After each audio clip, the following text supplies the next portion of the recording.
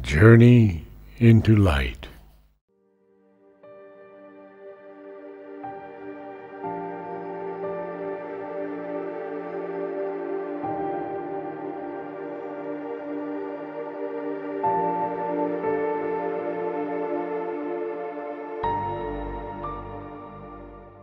Second breath.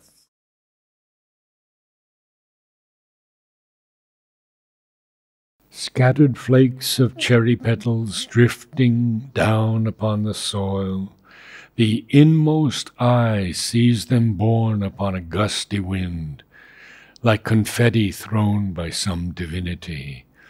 The persistent beat of fast emerging growth, unheard by all but the listening soul, heralds again the age-long round of birth, and joy that sings untroubled by the fall, that leafless welcomes winter's solace in.